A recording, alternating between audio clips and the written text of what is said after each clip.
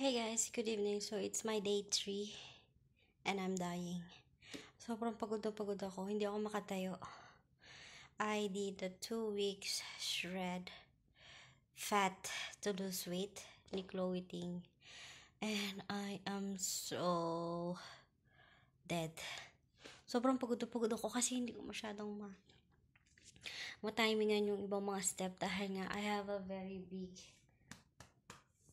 belly, so it's hard, pero I tried my best and I'm dying right now.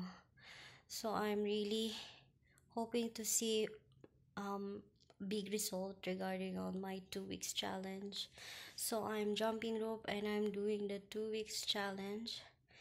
I'm really counting on it, guys, because I am literally dying on the day 3.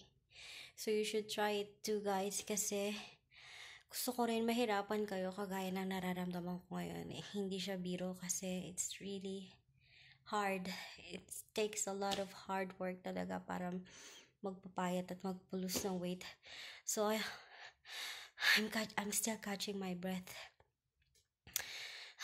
Hindi ako na masyado nung prepared kasi I'm planning to do this tomorrow. Pero naisip ko, sige, gagawin ko na ngayon.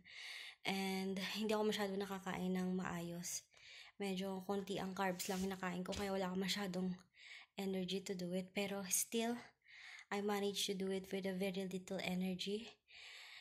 Kinaya ko talaga. It takes determination din talaga, guys, para magawa yung Chloe Ting challenge.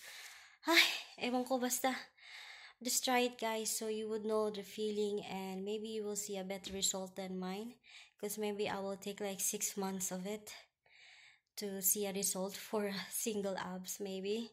Pero it really feels good after a workout kasi yung parang pinagpawisan ka. And then yung shirt mo, yung parang feeling na basang-basa yung shirt mo. It's like you're alive. So yeah, ito yung pinagkakabalahan ko ngayong quarantine day. So not much, pero it really takes hard time to do it. So yeah, hindi na ako makatayo, guys. So I'm trying to relax myself on the floor. I'll see you guys tomorrow for the day 3. No, day 4. Bye-bye.